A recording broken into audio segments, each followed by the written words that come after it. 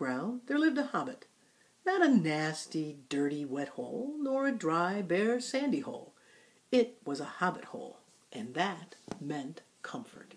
Yo, I'm Bilbo Baggins the Hobbit, and this is my crib. And I'm about to head out on a journey with a group of dwarves and this guy. Hello, I'm Gandalf the Wizard, and we're gonna go kick a dragon out of the dwarf's castle because that's what we do. What is this? I found a ring, and what's more, it fits. Methinks the ring is magic. Then now I'm back. This was only the start of Bilbo and Gandalf's journey, and although we'd like to tell you more, we won't. Peter Jackson has been paid a lot more than we have to do it for you. Yes, but this movie, the one you're watching, has done something truly magical. What's that?